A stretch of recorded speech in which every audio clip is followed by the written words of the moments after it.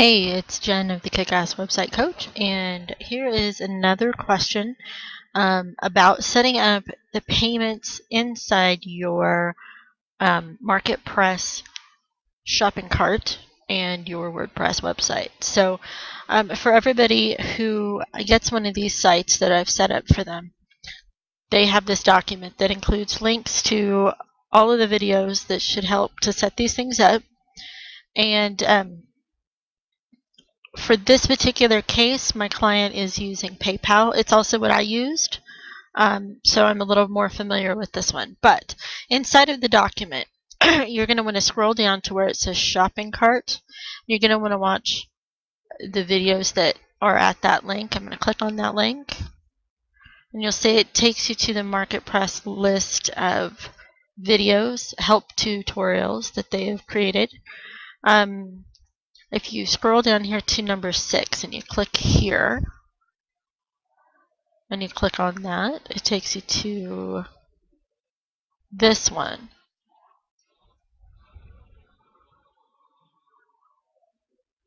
Somehow I just enlarged that, which is not what I was trying to do. If you forward, I think it's to about the 2:minute 30 mark, it gets to the PayPal settings right here, the PayPal settings. And so these settings actually show up in your dashboard when you go to products, and then you go down to store settings. You're going to come up here to payments. You're going to click on PayPal Express checkout, and it brings up the information down here.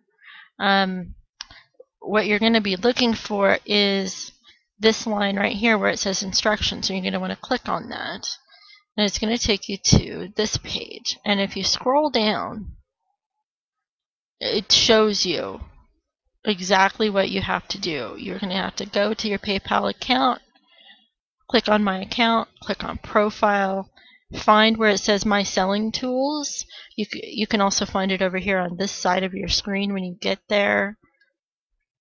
And then you're going to get a new screen, and you're going to have to request your API credentials.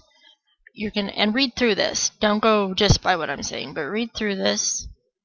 You should, once you've requested those, you should come up with this information. And what you're going to do inside your store settings is you're going to want to come down here, and you're going to copy your API username. You're going to copy this. Of course, you can't do this. This is nobody's information.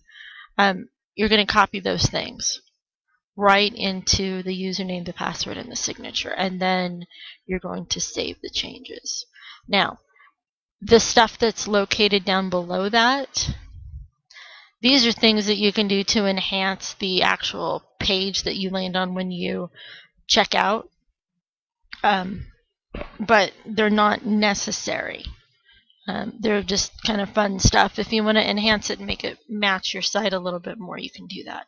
The most important thing is this information here, which is shown on this page, which is shown when you click on this link at the end of where it says the PayPal API credentials. I know it can be a little overwhelming and a little wordy, so like I said, scroll down here, use the pictures.